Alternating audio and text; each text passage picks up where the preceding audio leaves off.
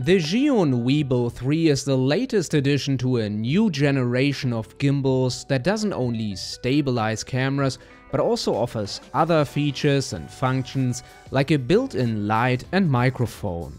At first glance it looks like an average medium-sized single-grip gimbal and not like it's part of the Weebill series, which is known for having a sling design.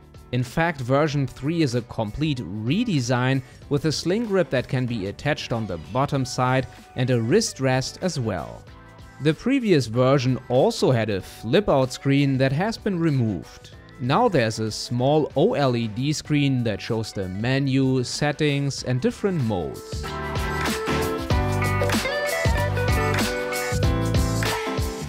Cameras can be mounted onto a regular long QR plate that can slide forwards and backwards, but also onto a small one on top. The advantage of the small quick release plate is that the camera can be removed quickly and put on later without needing to rebalance the axis. All three axes can be locked with a dedicated switch. This is essential to avoid damage and is useful when carrying the powered-off gimbal with the camera attached between shots. There are multiple ways to use the Weebill 3. The most common one would be to attach the included mini tripod at the bottom and hold it with one hand, while the other hand is holding the grip further up. This makes sense when walking and capturing a scene on eye level. The new and unique way is to attach the handle, or how Zhiyun calls it, sling grip. On the left and right side of the bottom of the grip is a screw hole. The sling grip, which looks like a tripod arm, can be mounted on either side. It can also be extended to a maximum length of 25 centimeters. The plate to rest the hand or wrist can also be screwed on, but only onto the right side. The angle can be adjusted as well, depending on how the gimbal is being held. This setup is great for filming at a low angle or inverted. The heavier the camera and lens are, the more the attached sling grip helps.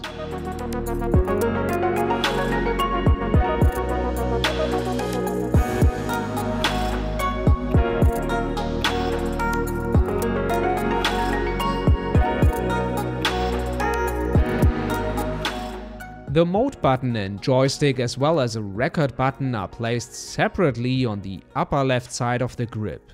In the beginning it took me a while to get used to the position of the joystick because most gimbals have it placed right in the middle of the grip rather than on the side.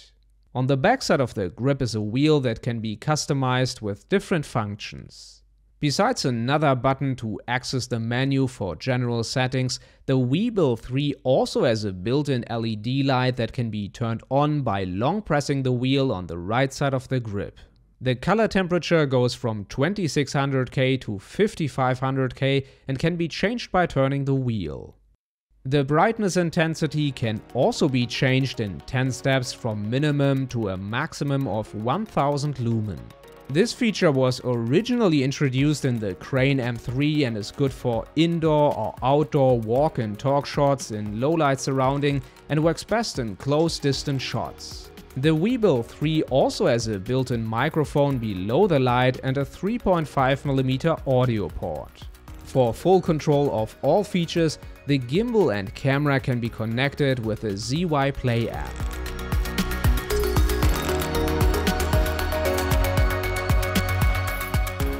If you want to attach an external monitor with a magic arm, either the handrest or the sling grip needs to be removed because there aren't any other screw mounts on the gimbal.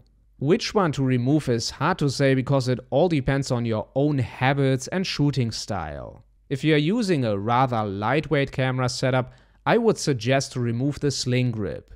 Having the rest for the wrist is certainly comfortable when doing a lot of low angle or inverse shots. When it comes to battery life, Zhiyun claims up to 21 hours of use from a single charge. The Weebill 3 has a USB-C connection that is located at the bottom front of the grip and can be charged and powered with a PD power bank.